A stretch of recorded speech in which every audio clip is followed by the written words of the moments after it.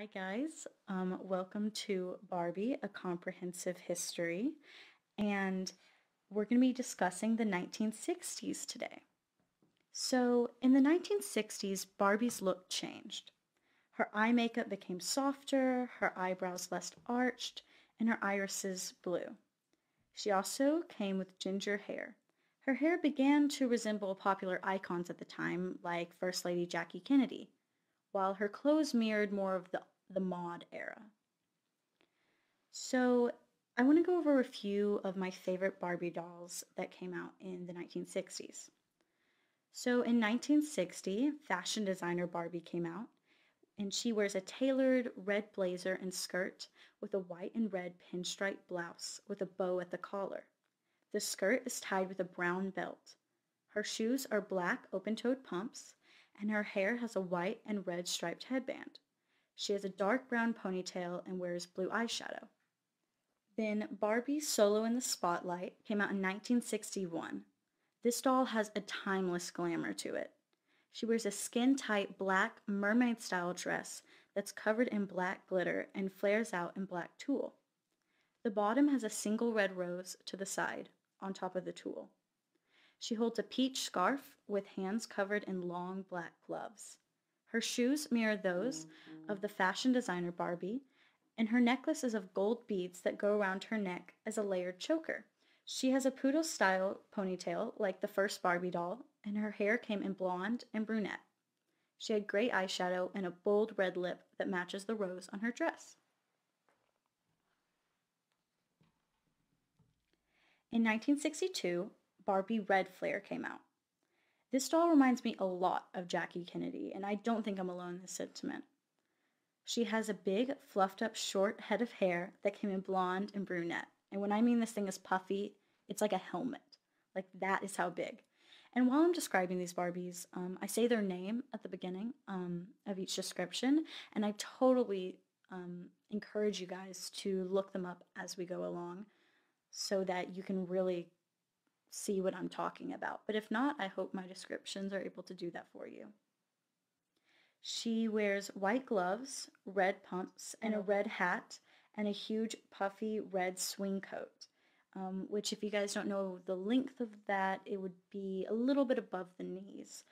Um, she exudes the energy of a first lady.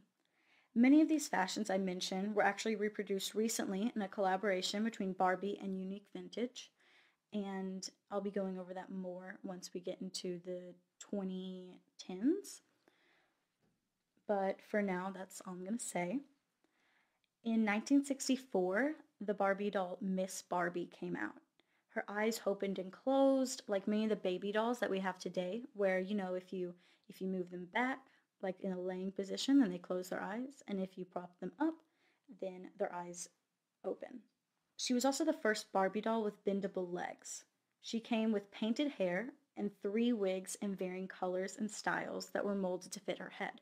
So these wigs came on a little rack, and the child could either choose to keep Barbie in um, a slicked, like pixie cut that she came with painted on, or they could put this pink, like feather hat over her head, or they could choose one of the 3 wigs for her to wear. So it gave them a lot of style options. In 1965, Astronaut Barbie came out. Barbie came wearing a vintage spacesuit and helmet, which were very different than the ones that we're used to seeing now. In her hand, she held an American flag. This was 2 years after the first female astronaut, Valentina Tereshkova, went to space, and she was part of the Soviet-Russian space team, because this was time where tensions about the space race were starting to heat up for the Cold War.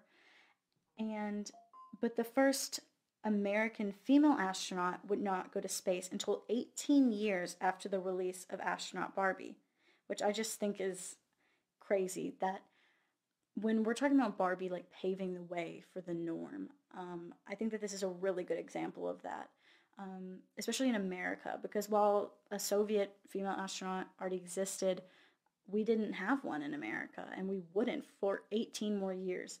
So Barbie in 1965 got to be an astronaut, but it wasn't until the 80s that a female astronaut ever got to go to space in America. Then in 1966, there was the Color Magic Barbie. This is a pretty famous Barbie, just like Solo in the Spotlight. All these are pretty famous, and that's something very interesting.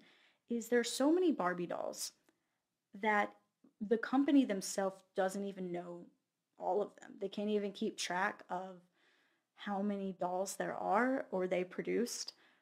And so it's really only the well known ones, specifically from the eras before the internet, um, that collectors can even know about because it's just some have been lost to time. I'm sure they were very limited runs and weren't, and we don't have any prints in nice condition anymore, so it's hard to even tell that it was a different product. So, um, the Color Magic Barbie wore a rhombus colored romper that changed colors when the magic solution was applied, which was basically just water and some other sort of powder, like scientific thing um, that kids would mix together and then apply on. And she came with either blonde hair that changed to scarlet red or dark brown hair that changed to a bright red. And once they changed colors, both the romper and the hair, they couldn't be changed back, unlike some future Barbie items that we're going to be talking about later. In 1967, my personal favorite Barbie of all time came out, which is the Twist and Turn Barbie. Um, she came with a very thin waist that, like, when you think of like stereotypical people get mad at Barbie for her proportions, this is the doll that you're thinking of, which is not why I like her, obviously. If anything, that's a downset. But um, it's her facial sculpt that I'm obsessed with. So that really thin waist could twist, and that's why it's called Twist and Turn Barbie. She came in ginger, brunette, or blonde. She had bright blue eyes, winged liner, rooted lashes, and a coral pink pouty lip. And she just has the cutest face you've ever seen. It's like the perfect blend of innocence yet sophistication that I think the first Barbie comes across as a little bit too harsh in looks. Um, but I think this doll perfectly balances kind of like the facial molds that we're at now versus the beginning. Um, and she came wearing a coral swimsuit that was covered by a fishnet romper that was hemmed with neon coral fabric. She had a small coral bow on the top of her head, which was covered in breast-length hair that had thick, straight bangs. She came with no shoes, as this was more of a beach attire, and no other clothes, and was sold in a sparsely decorated solid shoe box for $1.50, which was cheaper than the original Barbie, which was $3. She was one of the cheaper Barbie dolls for the time, as her box wasn't really decorated. She didn't come with much of an outfit, and she was more of like the original iteration of a whole line of twist and turn dolls. So now she sells for about $250 to $300 in new condition or $500 in the box, which may sound like a lot, but even still, I mean, obviously it's a huge increase in price from her original value, but even factoring in inflation and collector's value, she's still not a very expensive doll. And while there are a lot of people like me that think that she's the most beautiful Barbie doll, she's not super sought after by collectors any more than just any iconic or widely produced Barbie doll would be for the time period. In 1968, Talking Barbie came out. She had the same facial sculpt and makeup as Twist and Turn Barbie, but her lipstick was a brighter pink. She came in brunette, blonde, and dark brunette. So this is kind of an interesting contrast. Whereas before, if there were three color hairs, it would typically be brunette, blonde, and ginger. But in this one, there was more of a difference between a very light brown hair and a dark brown. She wore a knit, ruffly swimsuit romper that was pink on the top and then went back and forth between pink and yellow once you reach the bottom. Her hair was pulled into a side ponytail that had pink ribbons throughout. So think kind of Jasmine from Aladdin's hairstyle, the way that it's tied and has these sort of like puffs throughout the hair. That's kind of what her hair looks like. Her box is more what we see today with the clear plastic on the front and then the sides and the back um, being just cardboard. But the back actually had a small circle opening near her neck, so the customer could pull out the small flower shaped ring and make her talk. And I suggest there are commercials for this doll on YouTube, and it's always funny to look up commercials, but I think that one's specifically really funny because you get to hear her talk. So I think that's cute. Here's something interesting that I came across a lot. Um, I'd actually learned about this a few years back, but I it refreshed my memory when I was looking through these dolls to describe them for you. A lot of their faces now are a lot darker than their bodies, and that's because most dolls from this era um, had a different type of plastic use for their head versus their bodies. So the head is a much harder plastic, whereas the body is a vinyl, and so the vinyl was more likely to fade, whereas the face was more likely to um, get a little bit darker. And I wish I knew a lot more about science, and I wish I knew why it did that. Sadly, I don't, but I'm sure someone at home could tell me. In 1961, now here's where we're getting a little conspiracy, we're getting a little drama. In 1961, the managing director of Greiner and Hauser, who made Build Lily, which we talked about last week, received a US patent for the doll hip joint. And because they had this patent now in the US, they attempted to sue Mattel and Barbie in 1963 for patent infringement because they pretty much could already tell that Barbie had knocked them off. And frankly, as much as I love Barbie, the original Barbie doll I think is a little bit too close to the Build Lily doll. Um, by the time that they brought this up in 1963, the Barbies didn't really resemble them anymore, other than like in height um, and hip joint, apparently. But um, they were doing what they could to try and get any money back because they were, I mean, not a small business, but they weren't anywhere near the size of Mattel at this point. And so they were trying to get any money out of it that they could. They ended up settling out of court, so they did get some unknown amount of money. And in 1964, Mattel actually bought the Greiner and Hauser's copyright and patent rights so that they couldn't sue them for that anymore. The 1960s were the true beginning of Barbie's long list of illustrious careers.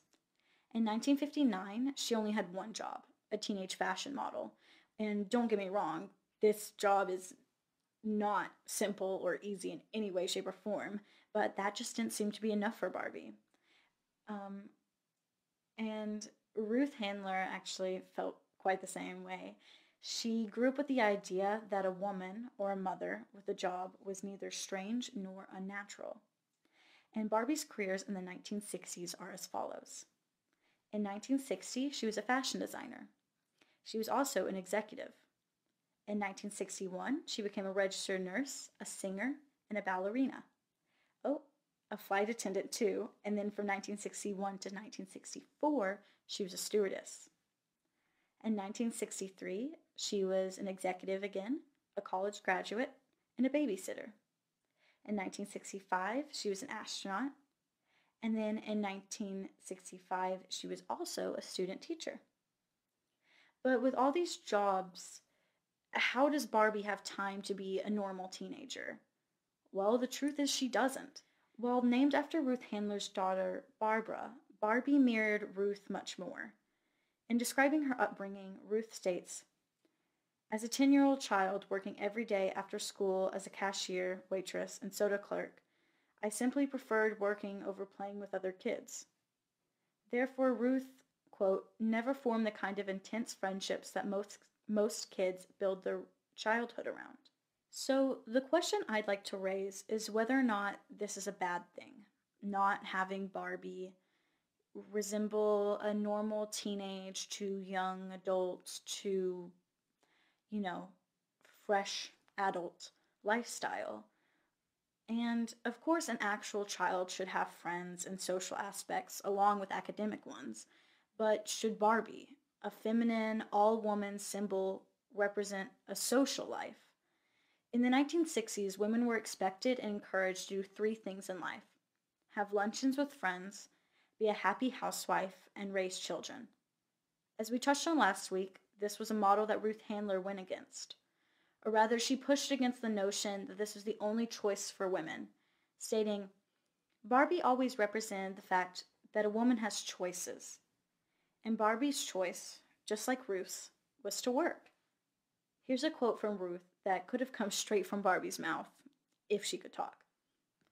I'm a little lost at home. I'm just not efficient. Yet, she couldn't say this because she's just a doll. But is she?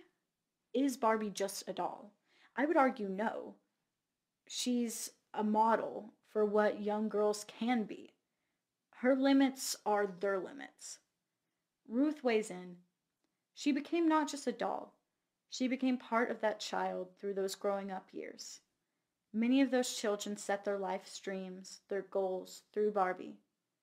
Many of them said Barbie helped them achieve those dreams. That's a pretty heavy thing, but it's true.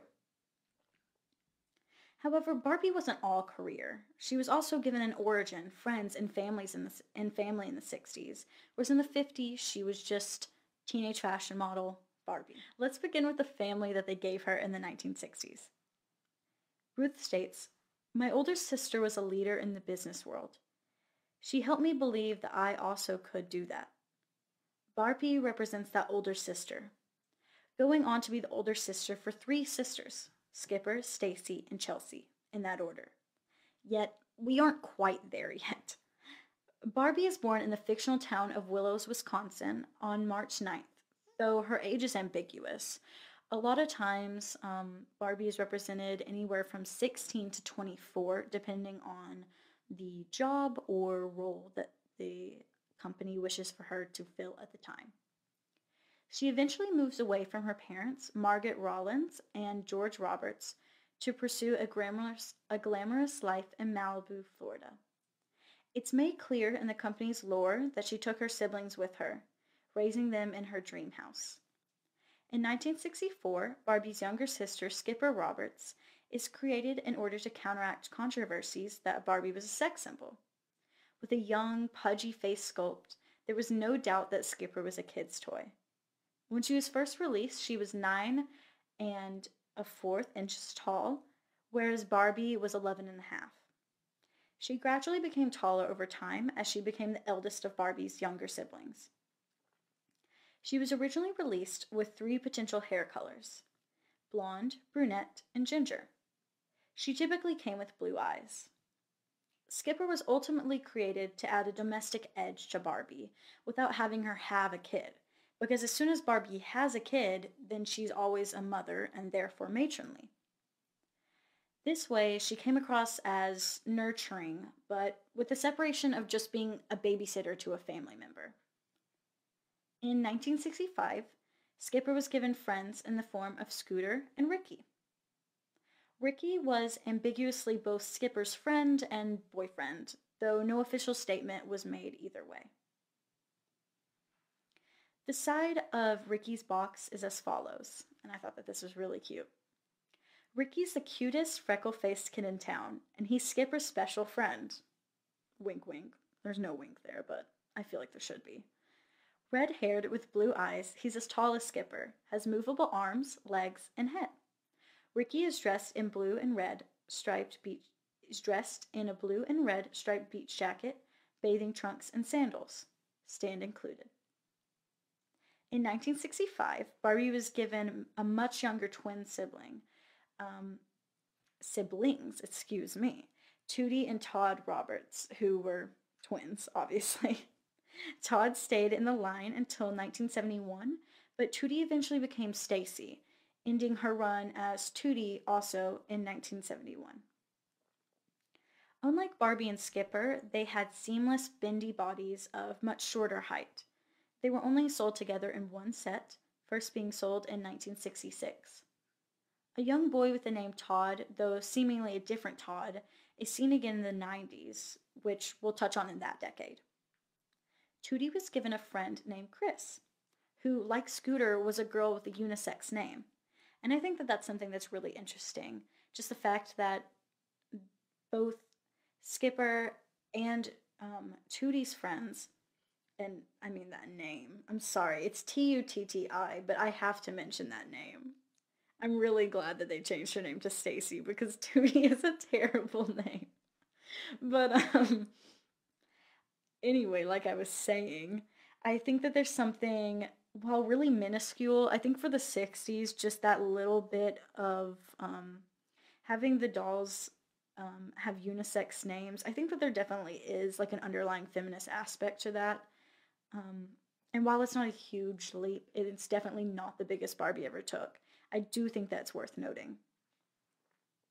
Chris had a much more heart shaped head than Tootie, and her eyes were much more cartoonish.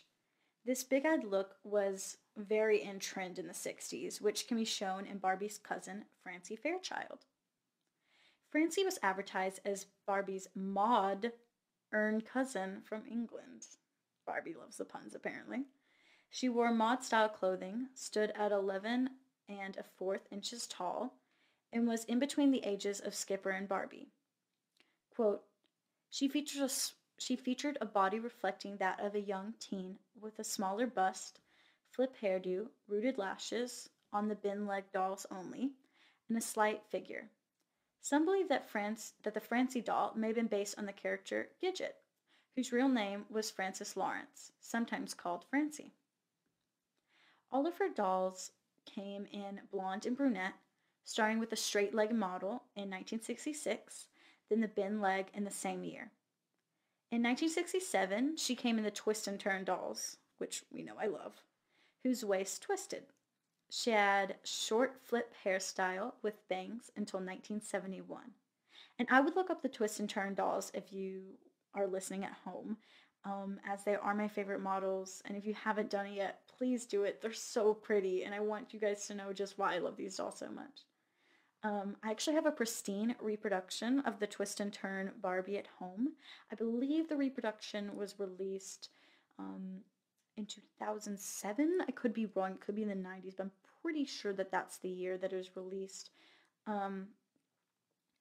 And mine is not a Twist and Turn Francie. I believe it's a Twist and Turn Barbie. But it's beautiful. It's my favorite Barbie I own by far. They have rooted lashes and immaculate fashion. Plus, Francie has the cutest little round face. Francie was also the first black Barbie doll. And I don't mean the first black Barbie, that's an important distinction. And I also don't mean the first black Barbie character. It was more so just like hairstyles came in many different versions. Francie came in a white model and a black model. So, Francie had a friend named Casey, who was advertised as Francie's Fun Friend. Love the alliteration. Who was released in 1967 in blonde and brunette with the same body as Francie. Casey's not as cute looking as Francie, which is unfortunate, as her facial mold was used to produce the Twiggy doll, who was based off of the famous fashion model.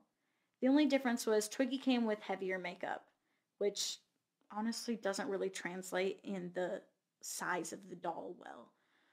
Casey returned in 1975 as Baggy Casey, because she carried a bag, but with Francie's head model, because I think they realized that Casey's head model was honestly not that good. I'm sorry. I'm sorry, Casey doll. I'm sorry, Twiggy doll. But, I mean, everyone talks about how the Twiggy doll really doesn't do her justice. So, Barbie's family all has friends, but what about Barbie? Don't worry, she has quite a few too. Stacy, and I don't mean Stacy, the future name for her sister. This is Stacy with an EY, not IE, was Barbie's friend from Great Britain. Well, Stacy is also Maud and very clearly just the Francie doll, but older. She's one of the most sought after dolls by collectors. This is due to each version only being produced for 1 to 2 years, making them more rare and therefore more valuable. During her short run from 1968 to 1971, Stacy had three hairstyles: the twist and turn with a long ponytail, a short bob, and a side ponytail in Talking Stacy. She really talks. There was also PJ, who was introduced in 1969 as New and Groovy Talking PJ, who also, surprise, talks. Also, this is something that I noticed when I was having to write down all these names that I'd never really thought of before. And that's the fact that I don't know if it was like a 60s thing. I don't know if it was like they were trying to be young and hip with the kids. But anytime that it's an and in a title of a doll, it's always an in, which I think is really funny. I think it's kind of the way that in the 90s and early 2000s we put Z's at the end of words instead of S's. Um, but I just think that's so funny. Like looking back, it makes no sense. In 1968, Christy O'Neill was introduced as one of Barbie's best friends. The same year, Christy got a boyfriend, Brad, which was the first black male Barbie. While Francie was available as a black doll, Christy O'Neill was the first black Barbie character. 1968, in the form of Christy, Brad, and Baby Nancy, which was not a doll produced by Mattel. There were the first realistic black dolls on the market. Before this point, the dolls on the market were either stereotypical and offensive, or were either simply white facial sculpts but molded in black, like Francie. Christy O'Neill came onto the scene with very obvious glamour and power, being compared to Diane Carroll, who actually got her own Barbie doll in 1969 as Julia Baker, her widowed single mom registered nurse character from the TV show Julia. So, Barbie's best friend, Midge Hadley Sherwood, was introduced in 1963. She, like Skipper, was created to oppose controversies aimed at Barbie, that she was an adult doll. Midge had a fuller face, but the same body, standing at 11.5 inches. This way, the two dolls could share clothing. She had shoulder-length flip hair that came in brunette, blonde, and ginger. And depending on her hair color, she would come in different colors of swimsuit. Most people recognize Midge with ginger hair as with her freckles. She matched the ginger hair a bit more, and so I think people took more of a liking to that, and then later on they only started producing her with ginger hair. Her face usually had a good amount of freckles on the bridge of her nose and along her cheeks, though as she gets older, there become a little bit more. Though some rare Midge dolls had long hair and no freckles, and I can't even imagine that. But even more so, there was a Midge doll with teeth, and which is super sought after by collectors, and I have no idea why, because that sounds creepy to me. In 1961, here we go, guys, drum roll. Kenneth Sean Carson, named after Ruth Handler's son, Ken, was introduced as Barbie's boyfriend. He was conceived by Elliot Handler, and notice I say conceived, not made. He was not designed by Elliot Handler, but his general idea and overall process was made by Elliot Handler, Ruth's husband, and more of a creative consultant on Mattel, as we talked about last week. Unlike Barbie, who stands on her own, Ken was always more of an accessory for Barbie, like one of her cars, than a fully fleshed out idea. He was created in response to little girls writing in and asking for Barbie to have a husband they could play with. Mattel eventually compromised by giving her a boyfriend. This way, even in the 60s, Barbie had a choice to break things off with Ken if she, or rather Mattel, so desired. Yet, little girls still wanted a wedding set that they were promised in the very first Barbie commercial.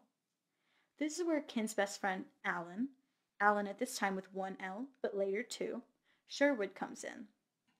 Note the Sherwood last name. That was the last name of Midge, hint hint, or rather is the last name of Midge now. He was introduced in 1964 as Midge's boyfriend, and this allowed for Ken to have someone to share his clothes with, and was another couple for kids to play pretend with, and have them go on double dates and all that. In the 90s, all the little girls who wrote letters would get their wish. Kind of. Tune in a few weeks to see what I mean. But I feel like a moment that really defines the 60s is Barbie's career. In the beginning of Mattel giving her so many careers because that's what Ruth Handler wanted. Um, and I just think that that's something that's so special and something that was really going against what they kind of tricked the parents into thinking it would be about, which would be about grooming and marrying, preparing your daughter to be married off. And they just decided, no, screw it. We're going to actually make an impact here. And I think that that's very evident in all the careers that she had and the careers that were not typical for women that she had in the 1960s. And with the Black Barbie, both male and female, and just pretty much everything she did. I mean, the ambiguous unisex names of friends and all sorts of stuff. But the quote I want to end you on today is, "I'm breaking the mold. I shall have a career." And that's a quote by Ruth Handler, but I think Barbie herself could have said it. So tune in on Fridays at 8 p.m. Eastern Time at BenningtonRadio.com or subscribe to my YouTube channel, Ellis Golden Music, to get alerts when episodes are posted. Thank you guys so much for listening, and I hope you guys all have a great Friday night. And tune in next week for the 1970s. We're about to get groovy.